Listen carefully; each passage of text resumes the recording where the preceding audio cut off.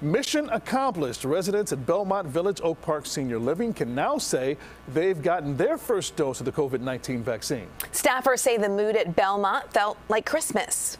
You're done. Yay. Wow. Way to go, Sonia. That's Sonia at 104 years old. She's their oldest resident here and has already lived through one pandemic. She was ready Wednesday and in line to be the first to get the vaccine. Her grandson's telling the staff they are so excited that they may actually get to see her soon.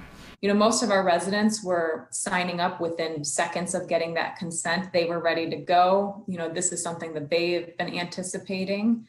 So with that, we have 95% of our residents that got the vaccine today. That's 71 residents that are now vaccinated and 121 staff members. Caitlin tells us the Belmont Village at their Carroll Stream location had their vaccinations on Monday. They had no issues, only a few sore arms.